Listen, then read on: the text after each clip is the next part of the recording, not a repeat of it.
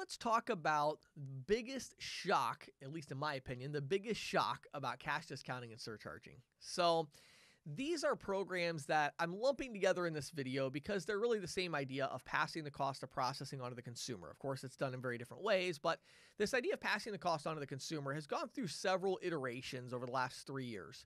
I think the first hurdle, and I was talking to my friend Jonathan Rozzi over at CardX the other day, and we both agreed that the first hurdle with these programs was just people getting over the initial concept of like, is this even legitimate? Like I was the same way. I'm like, really? Like, are consumers going to be okay with this? Are they going to, shop at another business because we're passing the cost of processing on? Like, what's going to happen? And that hurdle, I think everybody in the industry, I shouldn't say everybody, I'm sure there's still some outliers, but I think the vast majority of people in the industry have kind of accepted that, once the market gets going with it and all of that, it does catch on and businesses do fine. Certainly there's some business types where it's not a good fit. We all agree with that.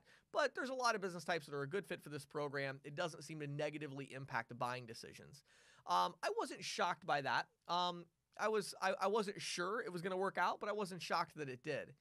What has actually shocked me is that I really thought that these programs, as they got implemented at scale, meaning, tens of thousands of merchants doing it, I really thought that there would be a much larger kickback, a lot more dust, kicked up from Visa, but also from the consumer advocacy groups, especially. And so I've really been surprised by this, and I wanted to share kind of a different perspective today as I was researching. And so what I did was today I took a lot of time and I actually went back through all the news articles. And so I searched news articles with terms like cash discount, surcharge, non-cash adjustment, and a couple themes that I noticed that I really wanted to share with you today about this is kind of my big shock. So the first thing that shocked me a little bit is that there's really very little about it. It really has not stirred up any kind of a national debate. It hasn't stirred up really a lot of media.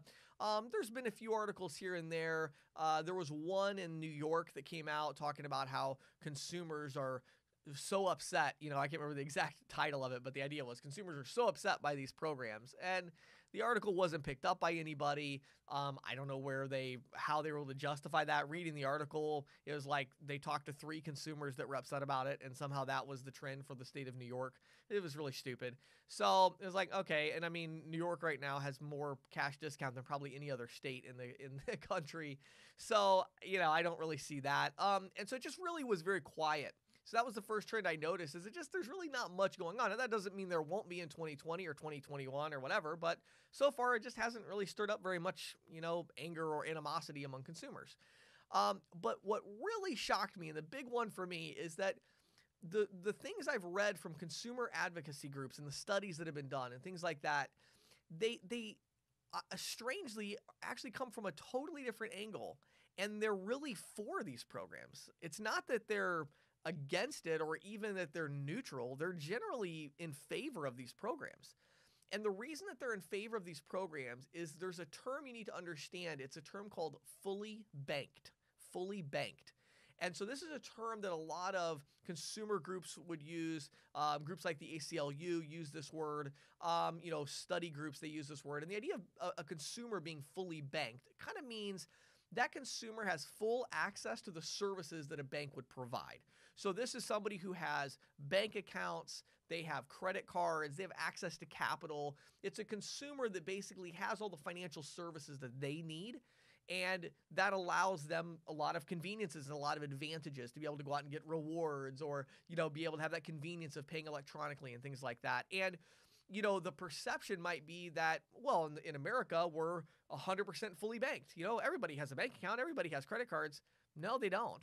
Actually, when you get down into certain minority groups, when you get into lower income brackets, there's actually a huge segment of our U.S. population that is not fully banked. Many times they don't have a bank account. They may have a prepaid card like a Walmart Money Card account or something along those lines, but they don't have credit cards. They don't have access to the banking that they want to have access to. And that's, from a socioeconomic perspective, that's really sad and very frustrating that our country is still dealing with issues like this, but it's an economic reality. And so what's interesting is that these groups like the ACLU, they came out with an article strongly advocating for passing the cost of processing onto the consumer, because the idea is that by merchants, the alternative, of course, is that merchants have to cover the cost of processing payments by raising their price for everybody. So the question in the mind of these consumer groups is not, this idea of passing the cost of processing onto the consumer, is that okay? What they're thinking is more, is it fair that people who wish they could have a rewards card, wish they could have a certain kind of bank account or savings account or whatever it is, they're not fully banked.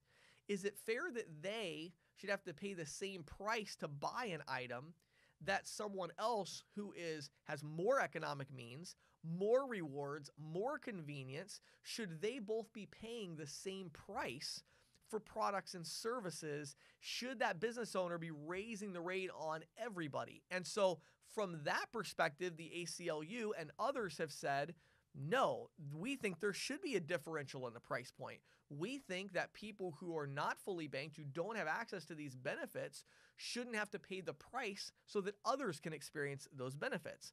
Why should someone who makes less have to pay more so that someone who makes more can pay less?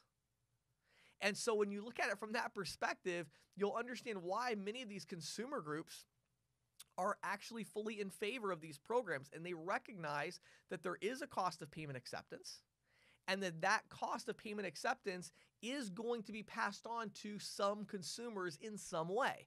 It's either going to be passed on to all consumers by raising the price of everything for everybody, or it's going to be passed on only to those consumers who are affecting the price increase by receiving these benefits of being fully banked.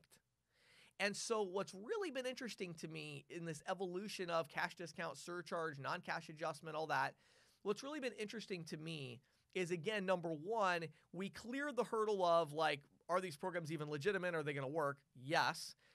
Then we cleared the hurdle of, like, no one really even seems to care anyway. It's not like there's this big, kerfuffle in the media and all these stories. I mean, there's really nothing hardly. So that's not a big deal. And then the third one is like, yeah, but then once the consumer groups find out what's going on, they're all going to go crazy. They're going to do petitions. They're going to go to Congress. They're going to get laws passed. They're going to push legislation through.